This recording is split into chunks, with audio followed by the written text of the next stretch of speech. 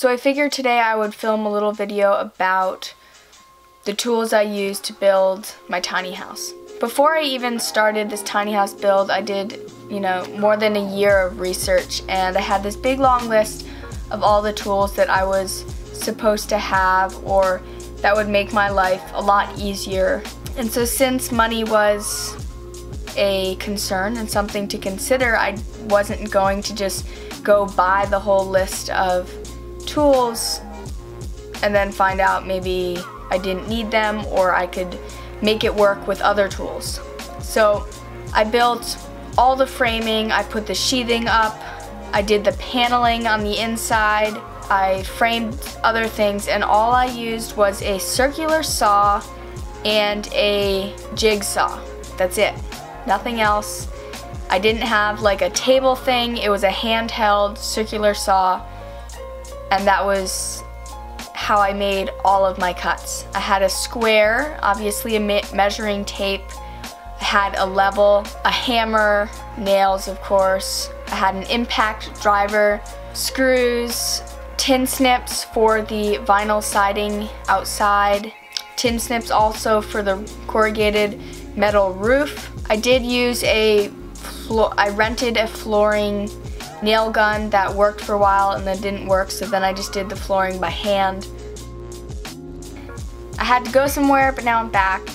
So what I wanted to say was that really the tools that you need to build the whole house are probably, I would think, less than $250, which is not a lot of money that you actually have to invest into the proper tools to build yourself a house. I know when I was initially looking at getting different tools, a circular saw that was like, embedded in the, oh no it wasn't, what was it?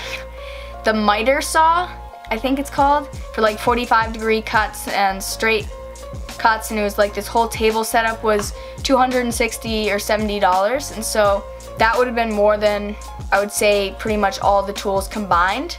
And then the more specialty things like, say, so for the plumbing I had to use these special clamps, which you can purchase, save all the packaging, use it for the thing, repackage it up, and then sell it on eBay or something and get almost the same price for it. And things like the flooring gun, if you're doing like a hardwood, you can rent that for pretty cheap, which is way more affordable than buying tools. If you can borrow tools, obviously that's the best.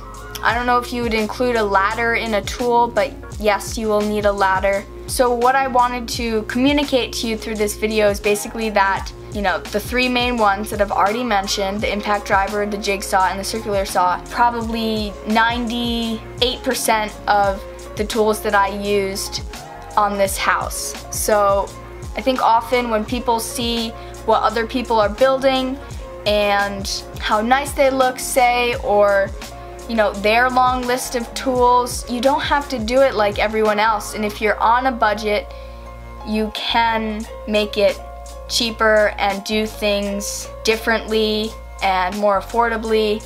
It just really comes down to how bad you want it, and I've talked about it in my financials video, reaching out to other businesses and asking for donations and things like that, asking neighbors for tools. I'm sure that there must be some builder or contractor near you that would be willing to lend you some tools. And if not lend, maybe you would pay them a certain amount of money to borrow them for a while. You just have to be willing to put yourself out there and ask. And I think that was something I really struggled with, and having to go and ask people for money when I didn't even have any physical manifestation of this tiny house at all. It was just an idea, and so people were donating money to this idea that I had. I would just be open, and if you really want a tiny house, you can make it happen. I am more than happy to answer questions through email or in the comments below. Ask away and I will do my best to respond. I do like to take my time to respond properly and well, I guess. So if you email me, sometimes I'll email you back like within a day. Other times it might be a week or more, and that's just totally depends on what's going on in my life. So thank you so much for watching. There will be probably one more video before I leave for Madagascar. I will be editing this video and another video that will be going up while I'm leaving.